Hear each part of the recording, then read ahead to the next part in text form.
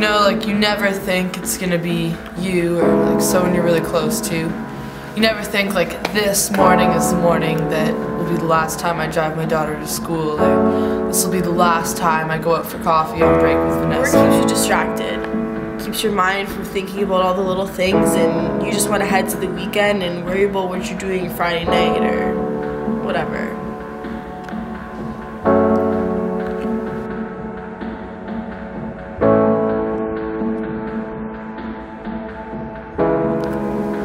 It was a normal work day, April 12th, 2012.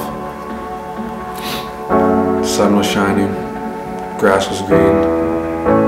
Me, Jimmy, and Eric were heading up to the site. Something was wrong about that day. I could feel it in my gut. We got up there. Chief told us to unload the bricks. The crane looked way too loose. I should have said something.